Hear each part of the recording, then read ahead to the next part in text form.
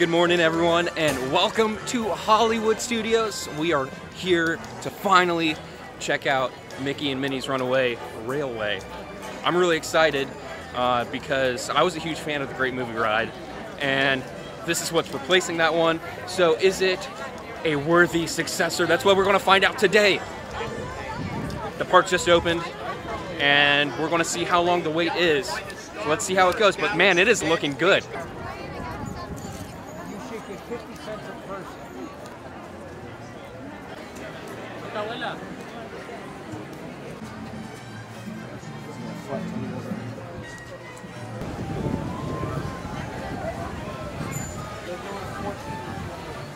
All those agents and like get our videos out. That one got like 1,600.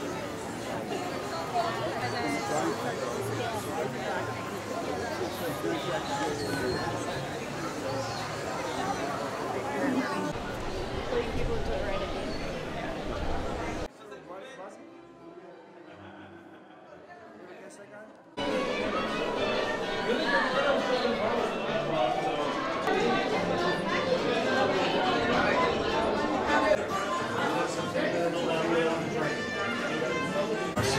Hola pasajeros, durante nuestro viaje en tren, para su seguridad, mantengan sus manos, brazos, pies y piernas dentro de sus coches.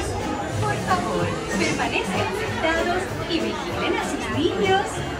For your safety aboard the train, please keep your hands.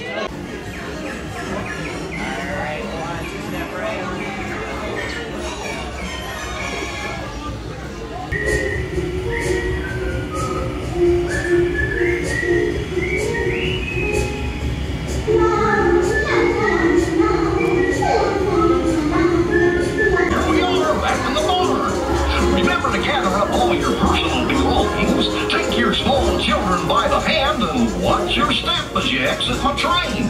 Come back and see me again real soon, okay? So long!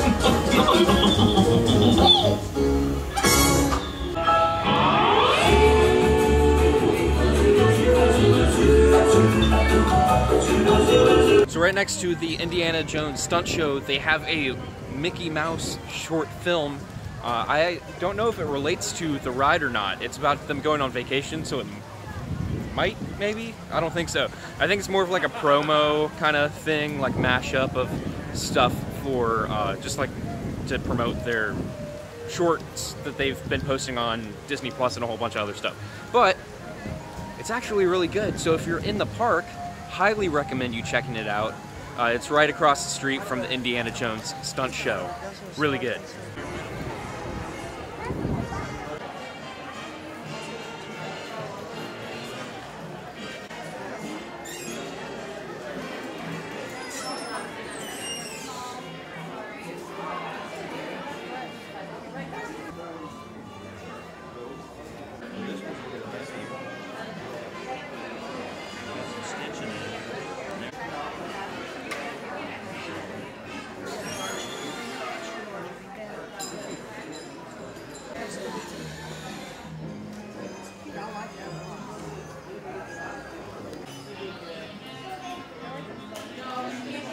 Look at the little train. Look at it go.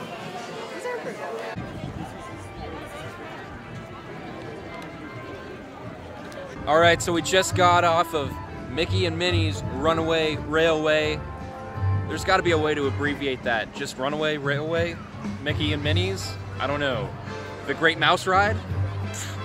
I don't know. The real question for me going into this ride was, does it replace the Great Movie Ride? Because I love that ride so much. I'm a huge movie fan, and it just really spoke to me on like a, I don't know, just like a different level, because I'm so passionate about movies, old school Hollywood, just the history of all of it.